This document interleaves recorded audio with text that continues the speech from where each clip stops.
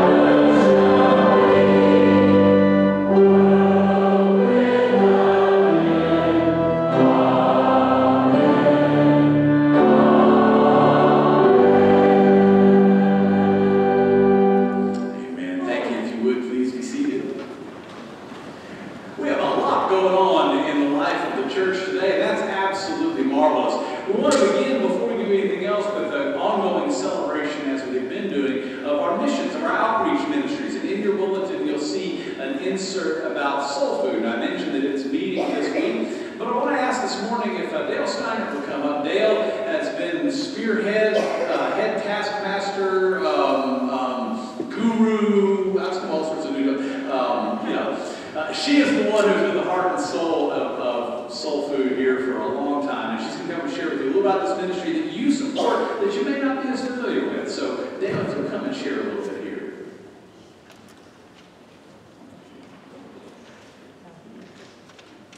Good morning. Good morning. If you know me, you know that I can talk about our award-winning food pantry ad nauseum. However, if you've read the Soul Food article in the newsletter, you know about the background and you know how I feel about why we do it. There are a few things regarding the food pantry that you may not know, and I'm just going to hit on a couple of them. What do we give the people who come to us? Food and clothes, of course, but also respect, the Word of God, music, fellowship, time for testimonies, baby blankets for the newborns, Christmas presents at Christmas, coats in the wintertime, anything we can do to help where we see a need. And no one is turned away. How do we get the food? A lot of people have asked me that. Second Harvest of Georgia is a food bank that distributes food donated by retail food sources. In southwest Georgia, the warehouses are in Valdosta, Tifton, and Thomasville.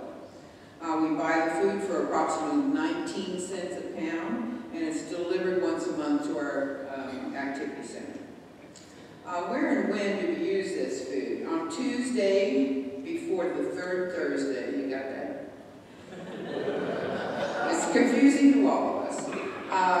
We take the delivered food and we divide it on 5 or 6 tables in the activity center. We bag 4 or 5 items per double bag, who are double bagged by our volunteers. These bags are then placed in huge watermelon bins, and we distribute from those bins on the Thursday following the Tuesday. Several of the volunteers take food to shut-ins.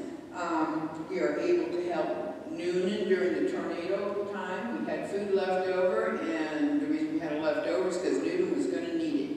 So we sent it to them. Nothing goes to waste.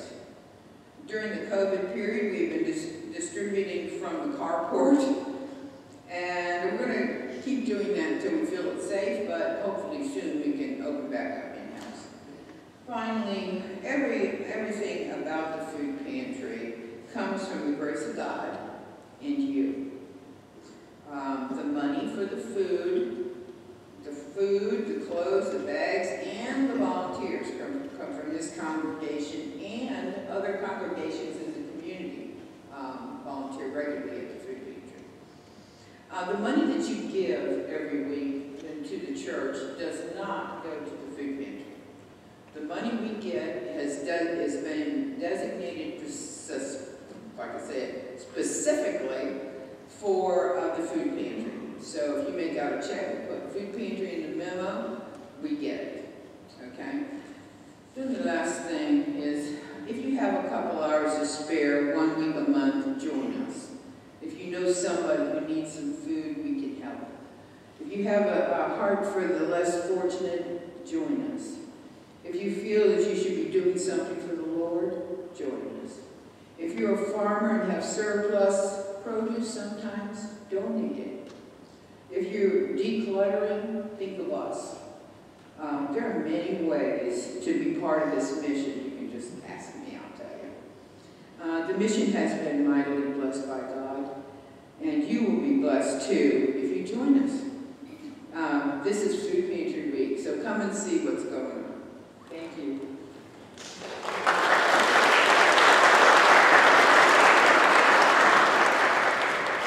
If you've not been down here when soul food is running, we generally, even now under COVID, as Dale mentioned, we've been having to just deliver them to cars, but we end up with cars out in the block and into the street. Crowds of folks come. When we were meeting in-house,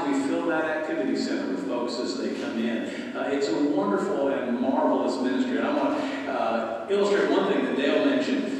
We had one month where we didn't have as many people coming through, a lot of different circumstances. There was rain, there were other things, so we had a bunch of leftover food. And that happened to be the week when the tornadoes hit Noonan. And we had a wonderful opportunity of somebody calling and saying, hey, do we have any, maybe a few canned goods, because we're going to bring them up there. I said, well, funny you should ask. We've got an entire room full of food, and so it was able to go up and load trucks. It's a bigger ministry than just handing out a few canned goods over in the activity center, and that's part of your ministry as a church. As Dale mentioned, if you give special to that, it goes to that. What you put in the plate keeps the lights and the air conditioning on and runs the facilities. But those missions are those places where God's put it on your heart to go a little above and beyond, and we encourage you to do that. As we've been doing throughout this year, reminding ourselves to refocus and pay attention to our call to be witnesses in Jerusalem, Judea, Samaria, and the outermost parts of the world. And this is our Jerusalem. And so I encourage you to keep that ministry in your prayers and in your hands as you serve it. Today is also a special day, as you may have noticed, as we take a moment to honor our seniors who are graduating and heading on to the next big thing in their lives. And one of the things I love about Senior Day and this moment to celebrate them is that we celebrate not just this day or this time of graduation, but the fact that in many cases we've had the wonderful opportunity to see these folks grow up and have gone through the church. And so with that in mind, as well as an opportunity to embarrass them terribly, would you pay attention to the screens on either side for just a moment?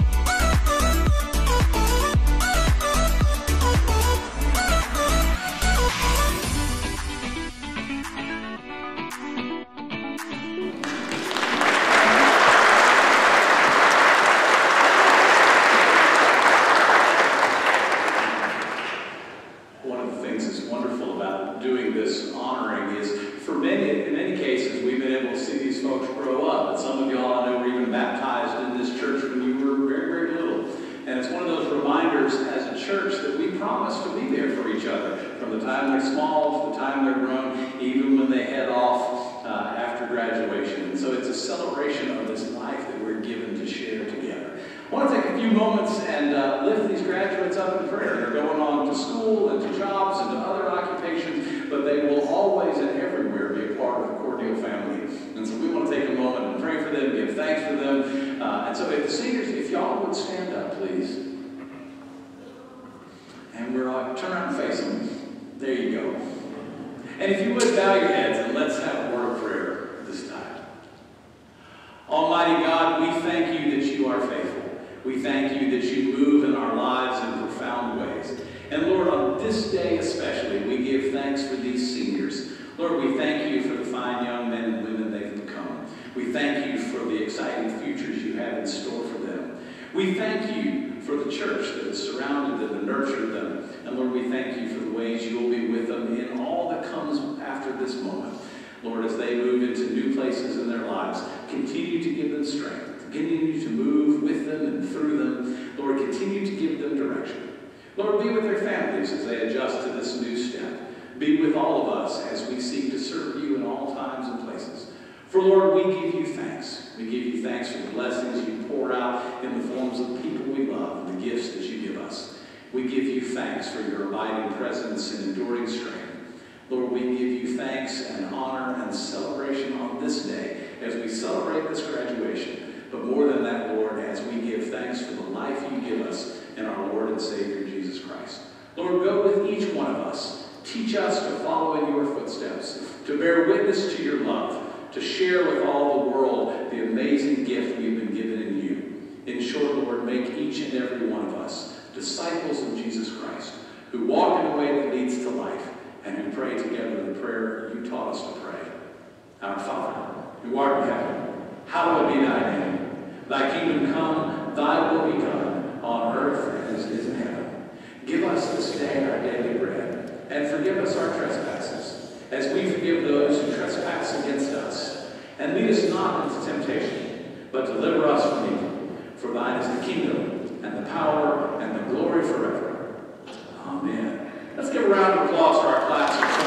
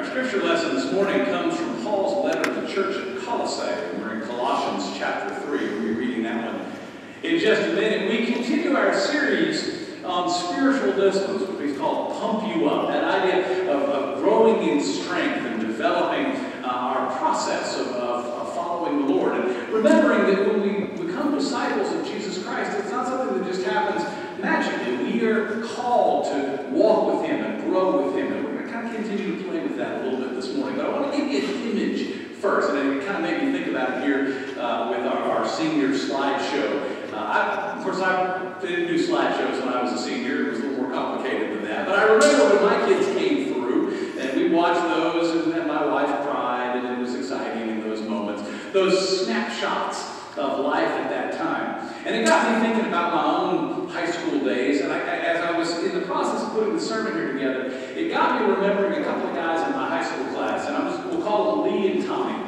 Okay? And Lee and Tommy were an interesting pair, and kind of walk with me here a bit. They were both on the football team. They both played offensive line on the football team. Both really good guys. They're good friends of mine along the way. But they couldn't, that's where the similarities ended. They were incredibly different people. Lee was one of those guys who was a talker. Lee would tell you everything about the game and about the team. Lee could get everybody fired up in the locker room. Lee just was all profound talk. I mean, he was always there on those. Tommy barely said a word. If you got a hello out of Tommy, you were doing it. He was shy and quiet. And you know, that was pretty typical of Tommy. If you were to meet them after a game one day, after one of the football games, Lee would tell you all about the game. He'd tell you about every play. He'd tell you about the difficult parts, the triumph, the wonderful part. He would just go on and on and on about the game. And he knew everything that happened. If you ran into Tommy after the game, again, you might get one word. But you would notice a profound difference other than just how much they shared. You see, if you ran into Tommy was likely to be covered in mud and grass stains and dirt. 9 times out of 10, he was bruised and scraped and had a bandage of some sort over top of him. If you ran into Lee after the game, and if you were able to get a word in edgewise, you might ask him, "Your jersey is suspiciously clean." Now, I share that with you because there's a reason that Lee's jersey was suspiciously clean. You see, my high school was a big high school, and we had a big football team, and we won lots of games. And the general rule of thumb was, if you tried out for the football team, you would make the football team. You wouldn't play, but you would make the football team, and anybody was welcome on the sidelines. And if you look down on our team when they were playing down there, there would be a whole sea of guys in red and white jerseys who never once went on the field. And all of those jerseys were marvelously clean. And I think you can guess where Lee stood during that period. As a matter of fact, I don't think I ever saw Lee ever on the football field. Tommy, on the other hand, played first string from the time he was a freshman. And Tommy wore it out on that field. Now, here's why I'm telling you this story. Not to denigrate Lee or to make it look any better, but there's a difference between talking about it and there's a difference between doing it. Lee could tell you an awful lot about the game, but you'd have some suspicions if you realized that he'd never actually played the game. Tommy didn't have to tell you anything. His entire being told you about his dedication to that team. I want you to keep that image in your head as we share a little bit this morning. Now, we've been talking about spiritual disciplines. For those who have not been with us, just to get you up to speed, a spiritual discipline are just those practices that we engage in. They're exercises that we follow through to make us grow in our faith, to get us stronger. They're like drills or practices. They're designed to increase how we serve. And we've talked about a few of them along the way. For example, prayer and Bible study. In doing those, knowledge becomes stronger in us. We get to understand what it's about. We begin asking questions. We grow mentally. Prayer helps us grow spiritually, learning to rely on God. And I don't mean just occasionally tossing up a prayer before dinner. I mean a disciplined, focused prayer life, just like a disciplined regimen of exercise. We've talked about Sabbath keeping and about being in community and fellowship together. And those are disciplines that develop a certain rhythm in our lives. our pace and they mark how we live and how we move forward. Today I want to talk about another set of disciplines. They all kind of overlap. All of these are practices we engage in. But I want to talk a little about the disciplines of generosity and of service. And they may not think of those as disciplines. We all try to be generous. We all try to be of service. But when we're dealing with the Christian walk, we need to recognize that generosity, living a life that is poured out, and service, working for others, is the literal core of the Scriptures. You can read through all of the Bible and you will find wherever you run into this idea of giving our all, this idea of being generous to those less fortunate, this idea of serving others is paramount to the Christian faith. And it's something we have to practice, and we're going to explore that just a little bit this morning. So kind of keep those in your mind, and we're going to jump into Colossians chapter 3, verses 15 through 17, and then I'll skip down and read at verse 23. Now this is a scripture about a perspective. It's about setting an attitude and keeping in mind why we're called to do what we're called to do. Would you hear the word of the Lord again from Colossians chapter 3? Each one of you, that's speaking to the church in Colossae and speaking to you and me, each one of you is a part of the body of Christ. And you were chosen to live together in peace. So let the peace that comes from Christ control your thoughts and be grateful. Let the message about Christ completely fill your lives while you use all your wisdom to teach and instruct each other. With thankful hearts, sing psalms and hymns and spiritual songs to God. Whatever you say or do should be done in the name of the Lord Jesus, as you give thanks to God the Father because of him. And skipping down to verse 23. Do your work willingly, as though you were serving the Lord himself and not just your earthly master. In fact, the Lord Christ is the one you are really serving, and you know that he will reward you. This is the word of God for the people of God. May our thanks be to God. So let's jump right into this and kind of explore what it means to live generous lives, what it means to live lives focused in service, how that's a discipline of discipleship. As always, I remind you, you've got the notes in your bulletin. You can follow along as we talk this morning. There are also daily devotions if you want to read up and kind of develop deeper into this. And if you go online, you can download a small group devotional guide if you work with others, and you can take this a little deeper. Again, this is designed to get us started at working at it, not just kind of passing through. So I encourage you to take that a little bit deeper. But let's begin with note number one. Living generously is an act of worship. Stop there. Living generously is an act of worship. Now remember, we've talked about this before. Worship comes from Old Anglo-Saxon word, and it literally means worth-ship, that which is worthy. And it follows a truth that you know long outside of theological circles. That which is primary in your life, that which you put first, that which is worthy to you, has no other choice but to shape you. Okay? Think about it this way. If you pour heart and soul into your work, at the exclusion of all else, at the exclusion of family, at the exclusion of other goals, if you just pour yourself into your career, odds are you will become very, very good at your career. You'll likely lose everything else, but what is worth it to you shapes who you are. And that's just true in all sorts of things, in all sorts of ways we live in things. And so this idea of living generously as an act of worship reminds us that what we value, what we put first in our lives, shapes us. We are shaped by whatever or whoever we think is worthy and that we put our efforts into. And if that's Christ, then that shapes us appropriately.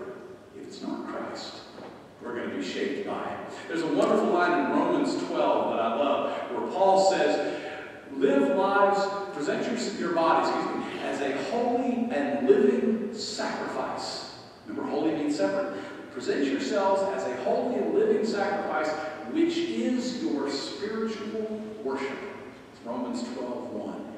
It's a wonderful reminder, isn't it, that our lives are to be offered to God as our form of worship. And I don't mean just the worship service. I don't mean just the little time we spend in the church. It's an attitude that we live in, and it's an important one we grab. In verse 17 of the Colossians passage we read, I love it. It says, whatever you do, I love it, whatever you do, and whatever you say, you do it to Jesus. That's worship. That's putting everything first and foremost. And I want to share with you a story that was where I learned that lesson the hardest. Now, I know I've shared this with some folks, and I shared this story a lot because it's one of those pivotal moments in my own spiritual journey. So if you've heard it before, just suck it up and deal with it. Because I really want to share this with you. When I was a senior and graduated and went off to college, it was an amazing moment. I wore the funky hat. I got the diploma. I wore the robe. I went off to college, and it's amazing. I became brilliant. I went off to college, and I instantly knew everything. I mean, I knew everything. My parents, conversely, became intensely stupid. It was amazing. And I went off to college, and when I went off to college, I learned things, and I became just the font of all knowledge, wisdom, brilliance. I'm incredible now. It was an amazing thing. Y'all should see. I just knew everything. And I was as arrogant as you can possibly imagine. Matter of fact, when I came home that first time I got back, it was amazing to me how stupid everyone had become. My parents were so benighted and idiotic, and I just had to put up with them because they knew nothing. And I went to people that I had known as adults, and I realized how far beneath me they were. And they just were not good enough for me. And then I went to church. And oh, did I find so many stupid, benighted people in church. I'd been there all my life, but they were now so incredibly stupid. They knew nothing. And I sat there in the church, and I sat with my arms folded with all the cynicism that a brilliant 18-year-old can muster. And I sat there, and I watched the congregation, and I thought, choir sounds terrible. The basses are flat. The sopranos shouldn't even bother. And then I sat there, and I thought, the sermon, it's so boring. It's so elementary and childish. I'm getting nothing from this today. I'm sorry, Phil, I'm using an English accent.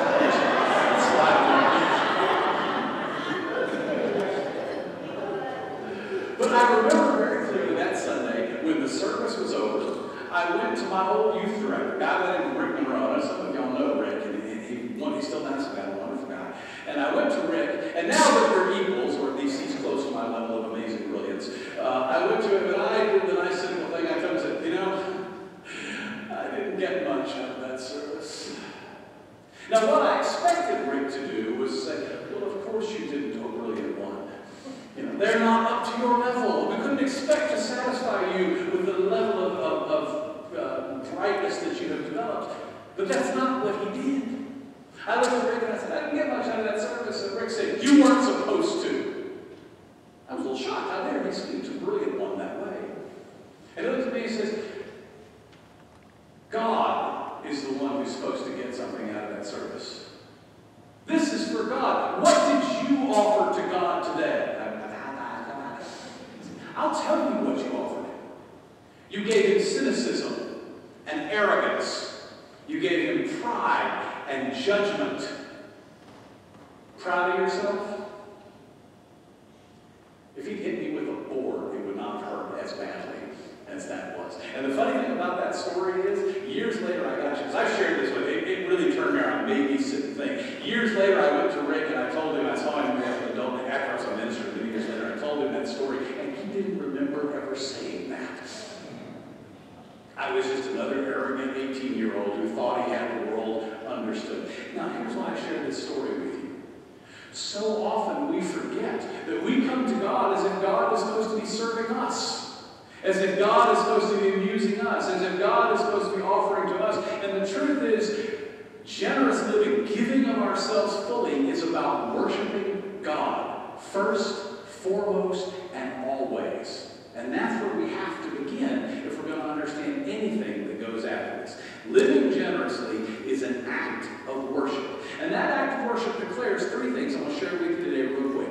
Number one, it declares the extent of our trust in God. How we worship, how we pour ourselves out, how generous we are, declares to all the world, it's the best witness in the world to how much we trust God. Tommy didn't say much, but his jersey said an awful lot about how he was on the field. How we trust God declares an awful lot, or how we serve God, how generous we are, declares an awful lot about our trust in God. The image that I have on this one is when my children were little, they had an annoying habit of jumping off the couch at me. Anybody have kids like that? I'd walk into the room and my son would go, "Daddy!" And he just off the couch. And I turned around and there was my son, airborne. And I remember thinking, I've never been good at catching. He's going to die. But I would catch him, and I grab him in, and I feel that my heart's going 100 miles an hour. But I tell you that story because you know what? When he jumped off the couch, he had absolutely no doubt that Dad was going to catch him. Because Dad was Dad. Now, we are all flawed people. The truth is, I could well have dropped him. But that image of absolute trust is the one we need to recognize. We're called literally to fling ourselves off the couch to God and say, Dad, knowing absolutely that He's got us in the palm of His hands. And we live generously, giving ourselves because we know that God's going to take care of us, that God's going to be there for us. By the way, that's the heart of giving when it comes to church, whether it's in service, whether it's financially. It's a sermon for another time, but it's the heart of that thing we call the tithe, that 10% giving that's put in the scriptures. Do understand something. God does not care about your money. He doesn't need it. Any more than God needed the bulls and the calves and whatever else they sacrificed on the temple in ancient times. God didn't eat the food that was put up there on the altar. You know why it was done? For the people. It was to give them an opportunity to express their trust and to experience God catching them. You gave the first 10% of your first fruits because you were trusting that God was going to be there for you later on. You poured yourself into it because you knew that God was going to catch you. So often we don't live generous lives because we don't trust God. We trust our ability to handle it. We trust our vision, we trust our hands, our brilliance, our thoughts, and we forget that we're called to trust God. It's the idea that we live in that faithfulness. Jesus put it even better, obviously. In Luke 6:38, he says this, I love it. Give, and it will be given to you. A good measure, pressed down, shaken together, and running over will be poured into your lap. For with the measure you use, it will be measured to you. In other words, he said that truth that we all know. If you give generously, you'll receive generously. Now, let me make a caveat here. I do not preach the prosperity gospel. This doesn't mean that if you give generously, that tomorrow there's going to be a knock on the door and Publishers Clearinghouse sweepstakes will show up with a giant check and a bunch of balloons. That's not how it works. It's the call that when we give generously, God gives us what we need. God supports us in amazing ways. Things you didn't even know you needed, God is going to be there. And I always use this as an example. If you wonder about tithing, and just use that one, and by the way, Jesus spends more time talking about money than about just anything else in the Bible. And you know why? Because that's where the rubber meets the road. We can talk a real good talk about following Jesus until it starts to hurt our pocketbooks. Until it starts to cause us to change how we live. And that's why it's there. So I've always told folks, if you're wondering about giving like that, if you're wondering about tithing, ask somebody who tithes. Because you know what I've encountered? I have never, ever, ever encountered somebody who faithfully gives, generously tithes, who regrets it. Ever. Now, they don't come back going, I want $1 million. They make the next, you know what, I had to change my life. I had to adjust things. And I found it worked better. I trusted God. And He caught me. That's a spiritual discipline. And it's not just money, it's our talents, it's our service, it's our time. How generous we are reflects how much we trust God. The second thing, living generously, as an act of worship declares, is what we truly value. What we put our time and talents and efforts into. And the more we put in generosity, the more we put in terms of service, it shows the things that we really value and it has an impact. There's an old folk tale, and I don't know, I've heard it attributed to Africa, I've heard it attributed to Indonesia, I don't know, but you probably have heard it. I'll put it in Africa just for the fun of it. But the story is told of a village and a young man who wanted to marry a young woman in the next village over. And he went over, and the usual dowry price in those days, you paid a dowry price, was usually considered about 2 cows. You know, if she was real plain, a cow. If she was okay and normal, 2 cows. If she was really good, 3 cows. And that was considered a good dowry for that. The story was told of a young man who wanted to marry this girl in the village, and he went and he offered the father 10 cows. 5 times the going value. Of course, the father, being a wise man, said, absolutely, you got her, she's yours. And took the 10 cows. But word got around to the other villages that over in this village, there was a 10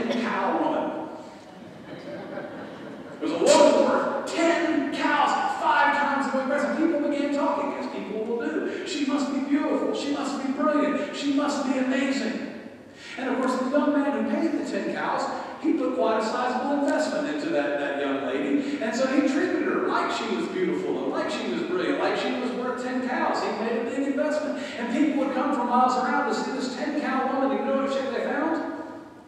Found a 10-cow woman who was honored and loved and lifted up, who was treated as valuable and priceless. You see, how we treat things shows what we value. One of the greatest challenges, you've heard me say it before, the greatest challenges I believe for the modern American church today is we all want Walmart Christianity. I don't mean to knock Walmart on that. When I say Walmart Christianity, I mean simply we want to get the most stuff for the least amount of money. We want to get all the services, all the fun, all the great stuff, and we want to put as little in it as we possibly can. Well, you know what? If you go pay a goat instead of 10 cows, you know what you're going to get? You're going to get a goat woman. What you're going to get is a faith that looks cheap, because to you it is cheap. What is it worth to you? We talk an awful lot about what are our children and our youth worth to us. Does it show? What are our worship services worth to us? What is our mission life worth to us? What is our outreach worth to us? And we can, in our clean jersey, say it means the world to us. And the world says, yeah, well, why is your shirt so clean? Where are your bruises? Where is your commitment? Where have you put yourself fully into it? Jesus again put it more simply in Matthew 6:21. Where your treasure is, there is your heart also.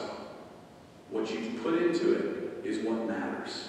The third thing that understanding generosity as worship declares is it declares the reality of Christ in our hearts. It declares where Christ is working in us and what he's doing. In verse 15, we began this passage this morning, it said, each one of you is part of the body of Christ.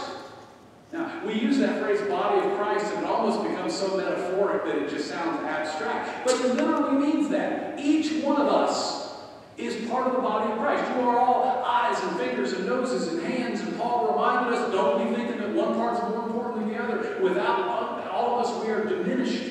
This is a valuable part of who we are. But it's even deeper than that. You are the only Jesus many people will ever see. How you love, how you serve, how you care, how you commit to pouring yourself out for Jesus says to the world who Jesus is to you. And it says to the world whether or not Jesus is actually working in your hearts. Lee could talk an awful lot about the football game, but when you noticed that his jersey wasn't dirty and you saw Tommy, you said, what do you know of it? When have you ever been hit? When have you ever been out on the field? When have you ever done anything?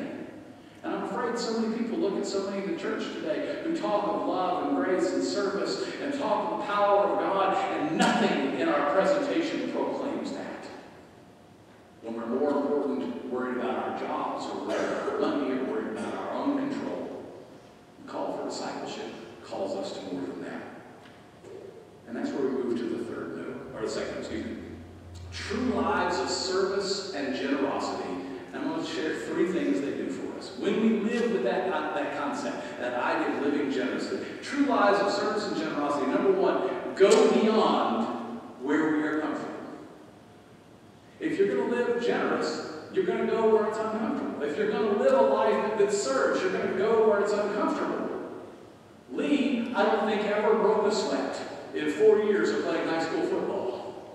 But if you really play, you know you're going to sweat.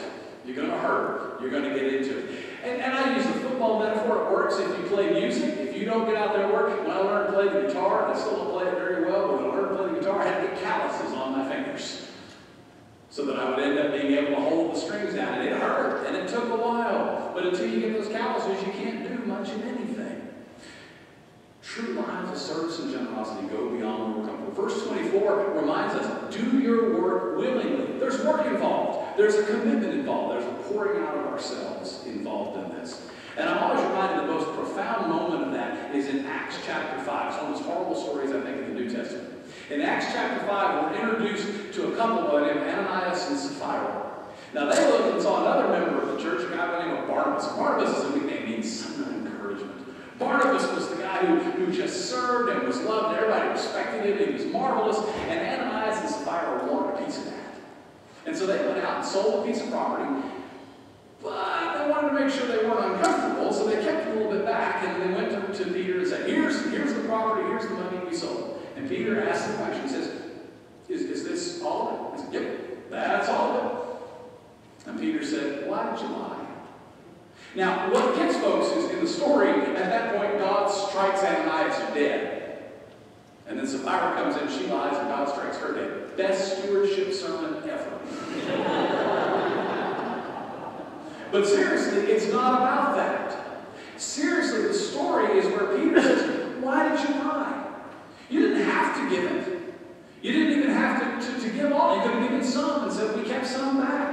The problem was that what you wanted was all the accolades and all the pride and all the glitter. I think you wanted was you talked the talk. You didn't want to walk the walk. And of course, in the illustration, it's to remind us that God is deadly serious about whether we will or whether we won't. It's important to remember that Jesus was very clear. He who puts his hand in the plow and looks back is not fit for the kingdom of God. In other words, if you're so busy worried about handling your own life and not trusting God, you're going to miss it. And the truth is, we're called to go beyond where we're comfortable and trust that God will have it handled. The second one, true lives of service and generosity, cause us to see from a more Christ-like vantage point. The more generous we are, the more we're following God's example. The more we serve, the more we're following God's example. We're stepping into his shoes and seeing the world from the one who took off his outer robe and washed his disciples' feet. As a matter of fact, one of the things we like to do is pull little stories of Jesus out of the Bible. We like Jesus and the children. We like Jesus and the sheep. We like him doing miracles and feeding folks. We like him healing people. We like the wonderful lessons and stories he teaches. We even like, in a horrible way, the drama of the cross and the celebration of the tomb. And all of those are marvelous. But you've got to put the whole story together. And the whole story has a common thread. For God so loved the world that he looked down on the broken mess it had become. He looked down on the people that he loved and had created, who had chosen to go every way but his way, who were busy tearing each other apart and were lost and hurt. And God said, I am going to do something about it. The Word became flesh and dwelt among us. And Christ came and he gave his heart and his love. He gave his wisdom and his guidance. He gave his flesh and his blood. He gave his life, that we might have life abundant. Generosity and service are not just good ideas. They are the very footsteps of Christ. And the only way we have to walk and begin seeing from that perspective, it's what he really means by, if you would be my disciple, take up your cross and follow me. And last but not least is an important reminder. True lives of generosity and service changes. If we're not taking care of ourselves and we're learning to trust God, we change. When we depend more on him and follow his way, we change. When we stop worrying about whether our jersey is clean and we roll up our sleeves and we jump into it with everything we are and follow with all that we can be and trust him in our failings as well as our successes, trust him in his infinite love even in our infinite failures, and to know that he holds us in the palm of his hand, only then are we walking in his footsteps, and only that way do we begin to change and become ever more new creatures in Christ, who bear witness to his almighty power and his everlasting love with everything we say and everything we do. That, brothers and sisters, is what it means to be a disciple. It's what it means to grow in the faith. It's what it means to be a witness to the love, power, and presence of Christ. For it's in his name that we pray. Amen. Our closing hymn this morning is hymn number 433, All Who Love and Serve Your City. And we're going to sing just verses 1, 3, and 5. Would you stand as we sing together this morning?